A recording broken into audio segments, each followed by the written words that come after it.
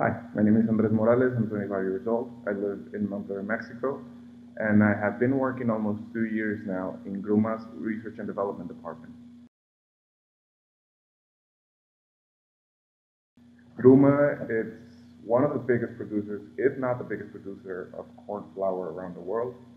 So since we're in the food industry, I keep working. I keep going to work every day. And sadly, I cannot do home office because I work at the research and development lab. Well, I have to work at a lab. And some people might say, well, you need to get out new products during the pandemic. And it's not really that. We give a lot of technical support to the plants where a lot of the food is being produced. So we have to keep working. Sadly, well, this has affected my load of work because at the company, everyone who has a pre-existing condition that can make you more vulnerable to coronavirus has been sent home. Most of them are doing home office, but there is a limit to what they can do since they don't have all the lab equipment that they need to run some tests. And also, there's no interns at the moment by orders of human resources to keep them safe. So my workload has been multiplied by 3, I would say. It's been really rough, to be honest. But I sort of like working under pressure, so it's not that bad.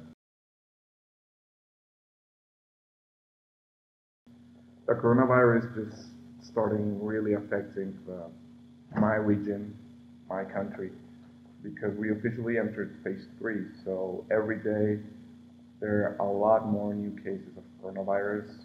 Just this Wednesday we had 35 new cases. On Thursday we had 135.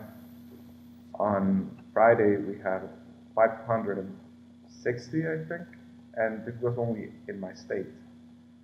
So it's been really worrisome.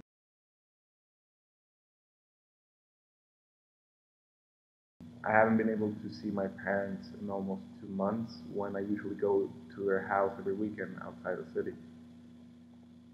But in the end, I talk with them every day. They still get a laugh out of me every day.